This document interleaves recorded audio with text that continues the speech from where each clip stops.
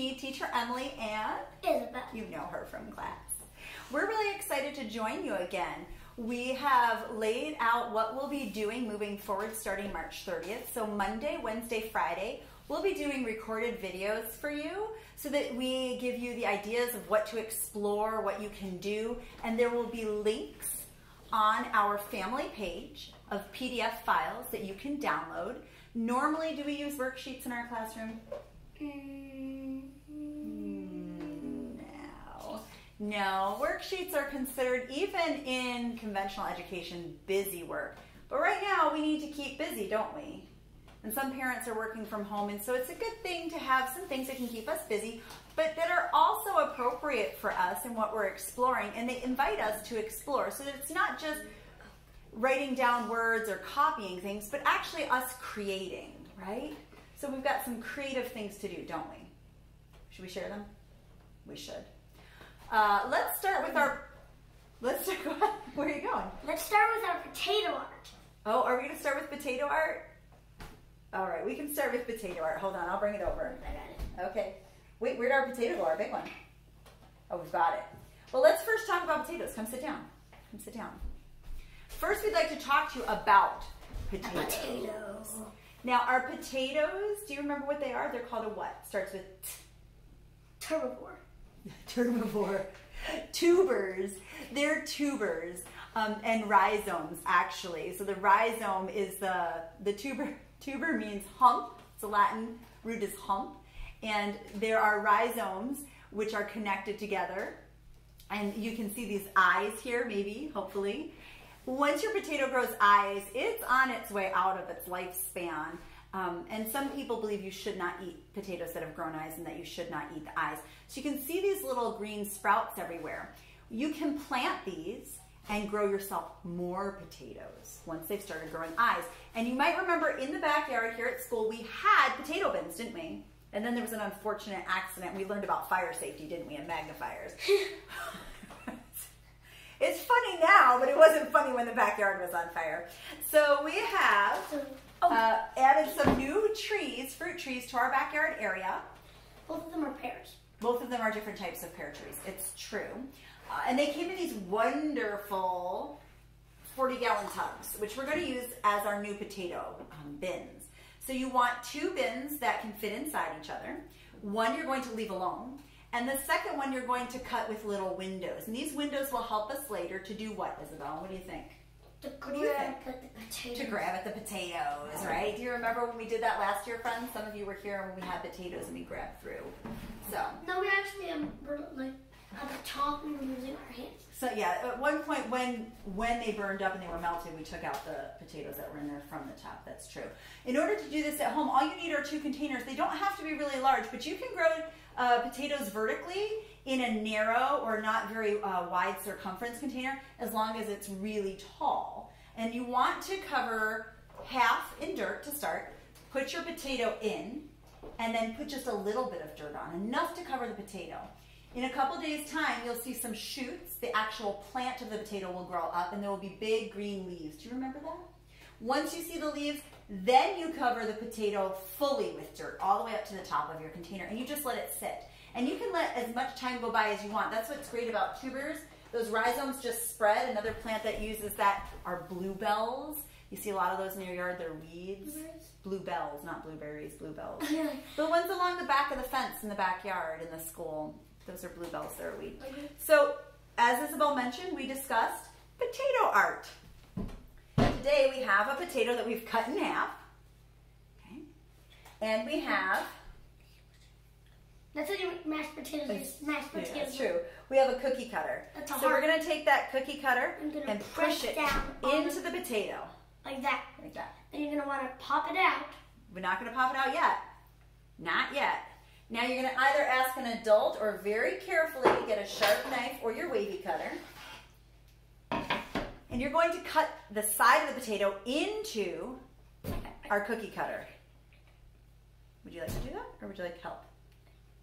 I need you to hold. You want me to hold the potato? Okay. Do you want me to hold the wavy cutter at all? No, I'm fine. Okay. Got it? Pick up. You feel that hard noise and that crunch as you cutting into the cookie cutter. There we go. Now, do you think you made it all the way around? Let's check and see. And you're going to leave that cookie cutter in as long as you can because we want to protect the shape we're making. And we'll slowly separate that ring we cut away from the potato. And voila! We have, what is that? A cookie cutter which you can actually pull back to go. We have a stamp. Now we know that there are a lot of people at home who don't have full schools and tens of thousands of dollars of tens of thousands of dollars of Montessori equipment and trays in their home, and you don't have to use those necessarily. You can use a simple piece of tin foil as your paint palette. You can use lots of things as paints, can't you? You can use blue, green. What if you didn't have paints? What else do you think you could use? Do you know? Crushed up flowers. Crushed up flowers. You can make. Yeah, you can experiment with making your own. Wait 1 second. Pigments. With fruits and berries, things like that. What about food coloring? That could work, right? We don't have that. You can take some yogurt or shaving cream and mix some food coloring in there, make your own paints, finger paints. And That's what you did. That's what we did. That's right, on our sensory board once. Now, if you'd like to add extra challenge for your children, you can draw some stems and ask them to stamp the flowers at the tops of the stems. And that becomes a convergence and eye tracking activity to see if they can line things up. It uses hand-eye coordination and fine motor skills to put something precisely where you want it to go. So you can leave it blank stems, or you can allow them to design however they want. Go ahead. I'm ready. Will you make some flowers for me? Oh, I think you just have to, it's a little slippery. Just press like a stamp. There you go. And release. There we go. Can I show everyone, or do you want to do the second one? You're going to want to get a little bit. There you go. All right. And there you go. There are some flowers and an oopsie flower. But there are no mistakes in art, are there? Just happy occurrences. Vincent Van Gogh. That's right. Okay. And when you're done, you can compost these, of course. So they're compostable stamps, right? And you can use it again. You can cut this off and then make another stamp. You can go as short as you want with it. Should we make a different stamp? We could. I don't have any other small stamps right now, though. I would like to show another thing that we do in class here sometimes. So, well, not potatoes, fruits. We discussed slicing as an option. All you need, this, unfortunately IKEA is closed, but these cutting boards came from IKEA in a set of 3. But any cutting board will work for your child. We provide everything to be coated. So our apple cutting has an apple dish, but any dish will work. And in the morning when you wake up, if you have worked from home, take an apple. Well, let me go ahead and just slice it in half first. Slice it in half for your child. Place it in the bowl. Place either your knife or your wavy chopper next to it. And we usually have these on the shelf like so. And Isabel will show you how this work is done when you take it to a table.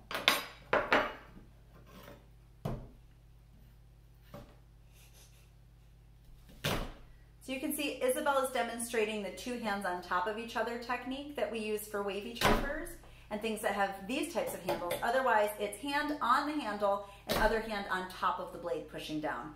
And at this point, most of our second-year students, children who've been here 2 full years or moving on their second year, know how to do this work. All of the third years, or children who've been here 2.5 years, do. Some of our newest children might not have had this presentation yet, just because of the requirement in the upper body strength and hand strength. But, whoop, and sometimes that happens. And we know what to do. If it falls on the floor, what do we do? Put it in? The compost. Put it in the compost. And get a new one. You can get a new one. I just want to eat this apple right now. Yeah, you do. We always show them to use the tongs, which again works those fine motor skills. You can see our extensor pulsus longus and brevis. I'm going to go get a new and apple. These are all of our important muscles used for writing. And you can ask your child to use 3 fingers, or they can use all of them depending on the tongs you have. And if you don't have tongs, of course they can just use their hands to move them. But every extra step is an extra sequenced part that they have to remember, and different muscles that they have to use. I got a new apple. You did. Let's save that for a minute. You can eat these if you'd like while we talk about some other things that we're doing.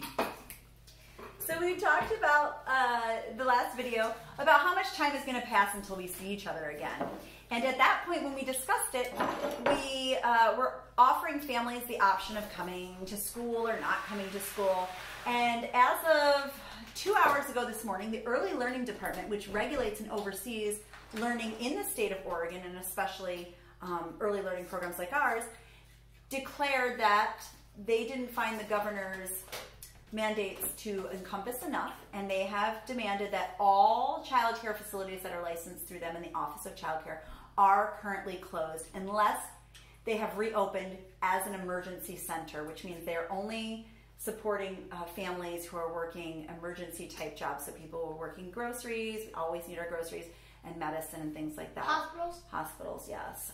And we are not open right now. So we definitely aren't going to see each other for about 30 days. So what did we determine we were going to have in 30 days? Definitely some zinnias.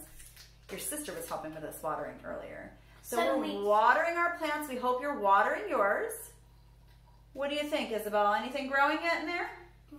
No, nothing's growing in ours yet. Anything growing in yours yet? Comment down below if you think anything's growing. Well, you might remember last year we were growing in our 4 giant pots that are concrete in front of the play gym some very special fruits that often are not Tomatoes. often not thought of as fruits, as vegetables. Yeah, tomatoes. We had 4 different types of cherry tomatoes, and we measured them every, do you remember, was it Monday or Friday? Friday. Every Friday we measured them, and we came up with a chart and we posted it on our interest board. And so we will be doing that again here. Isabel will be doing that in our family while we are away from each other. We have squash, eggplant, pumpkins, and tomatoes. So we have made a chart. This PDF will be available in our family group, and it lists our plant species, which would be the tomatoes, the squash, the pumpkins, and the eggplants. And you can have an adult help you write those if you'd like. We have measurements 1, 2, 3, and 4, because hopefully after 4 weeks we will all definitely see each other again, don't you think? Remember to comment if you need some seeds from us. At the end we have the total growth. And the total growth, do you know how we would figure out the total growth if we took a starting measurement and had 3 more measurements, a 4th measurement at the end? How would we add them all up together? Well, you would subtract. If you want to know the total amount of inches something grew, if it grew 5, then 10, then 15, then 20, right?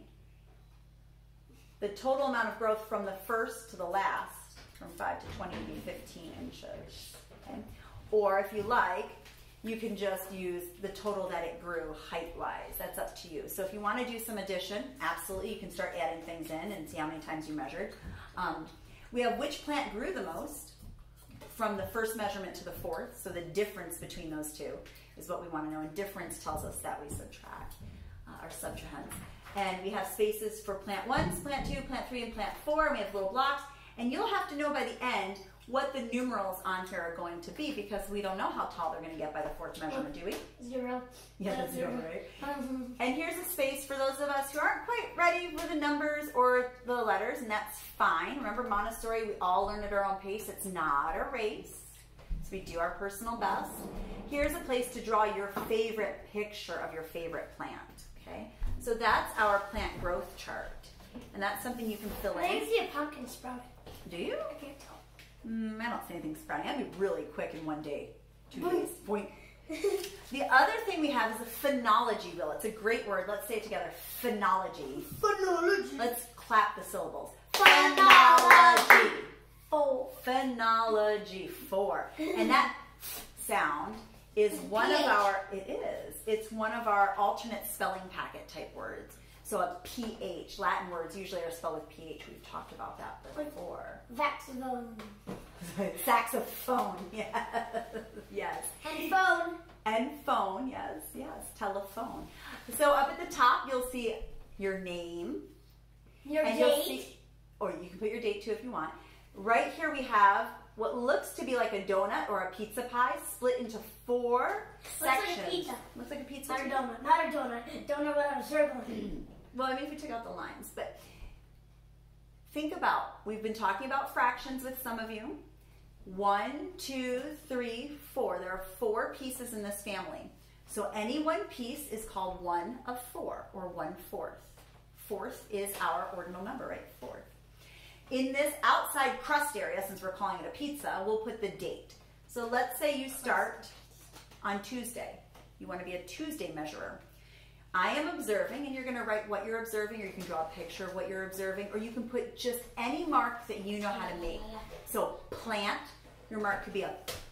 Or you could write like the first letter of it. Yeah, P for plant or pumpkin. Or if you can hear some of those sounds, sound it out in your head. Remember we talked about expanding? So let's expand pumpkin for our friends. P. Pumpkin. Pumpkin. P. M. K. I. N. Pumpkin. Pumpkin. Stretch the ribbon out. Stretch it out and then put it back together. Pumpkin. That's what we did in Denver. Yeah, I know. And then we have, I record my observations each week on, and those are the days of our week. We have Monday, Tuesday, Wednesday, Thursday, Friday, Saturday, Sunday. So whichever day you choose, you want to do it. Which one comes first, Monday or Sunday? That depends. If you're going with the calendar, it's Sunday. If you're going with the work week, it's Monday, because we call days that start in S weekends, Saturday and Sunday. There's a whole great story about that in the leisure class. I wonder what was the first to grow to make those seeds. But how did it grow? How did it grow? We don't know. Well, the plant. Let's go back to our phonology wheel for a second and discuss. So the first week you'll put your drawing here and your date there. The second week, the third week, and the fourth week. And I would love on Tuesdays and Thursdays when we join for our Zoom meetings for you to bring these and show us what you're exploring, what kind of growth you're tracking, what interesting things are in your house, around your house, or out where you're allowed to go right now. So that's our phonology wheel. And that will also be a PDF that you can download and fill out. You can download as many. So maybe you want to look at 3 or 4 different plants. We're choosing to say plants right now because that's what we're studying, but what else could you look at, do you think? Insects. Insects. You could, if you find some insect eggs, you could draw pictures of those, and there are definitely 4 stages of life. Do worms look like brown circles? They're kind of white, opalescent, kind of clear. We have some models of worms. We're going to study those when we study our insects, definitely. Oh, because I've seen brown eggs that are like circles. Interesting. Brown we can go things explore that are those. circles. We could explore those. Oh, like in little packs. Yeah, sure. What else could you do? Do you think? If you had cut flowers, like we have some cut flowers, don't we, Isabel, from the yard? You want to bring those over to show everyone? So we cut these flowers a couple of days ago. Do you think they're going to stay like this? No, not 5 days ago. Do you think they're going to stay like this? Beautiful like this? No, eventually they'll die. Eventually they do. And what's going to happen as they do that? Are they going to stay so beautiful and erect? Are they going to fall over? Are they going to get... They're going to start getting flumpy. And Fluffy, you're going to start seeing... Look at this one. See, that one's already starting to do. You're going to start seeing these get crunchy. Yeah, so you can come up with with start seeing them losing their color. Losing their color. Hypothesis of what's going to happen. So not just drawing, but coloring in what's happening as well. Pizza. Into our pizza, our phonology pizza, definitely. You just write your name in that phonology pizza. We will keep up with you and our seeds, and we hope to see your seeds and all the things that you're learning. Remember, as you can, get outside. I know it's hard now that we're not allowed to go to the playgrounds and touch the play equipment anymore. What? But yeah, that's... You can't go to playgrounds anymore. No, remember, we're not allowed to touch playground equipment anymore because we don't want to spread germs to each other. I know. See, Isabel's upset. I'm sure you're upset too. I understand. But you can bike in the park. You can bike in the park and you can walk through the park as long as you keep a good respectable distance, which is 6 feet. So you can touch your family members, but you should not be able to touch friends or anyone strangers. They should be more than an arm's length away. Can you touch the trees and the ground? I mean, you're going to have to touch the ground if you're walking, aren't you? What about the trees? I don't know.